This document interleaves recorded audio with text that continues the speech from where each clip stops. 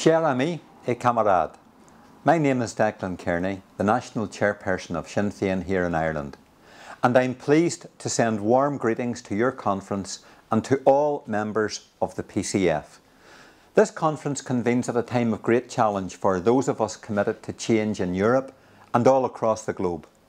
The need for stronger solidarity and cooperation between left, progressive and democratic forces across Europe and globally has never been more important.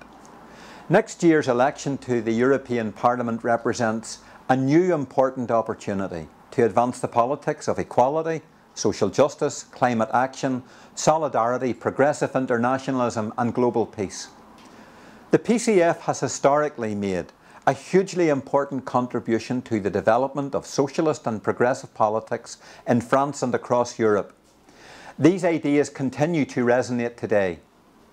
Our two parties enjoy historic bonds of solidarity and fraternity.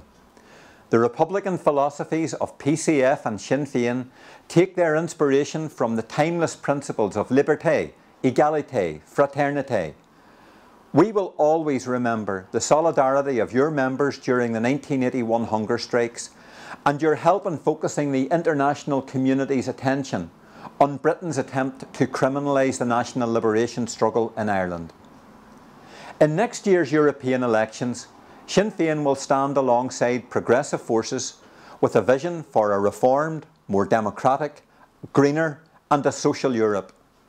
Comrades, we look forward to the prospect of working with newly elected PCF MEPs and many other progressive representatives to advance these objectives after the elections as we navigate the economic, environmental and political challenges before all of us.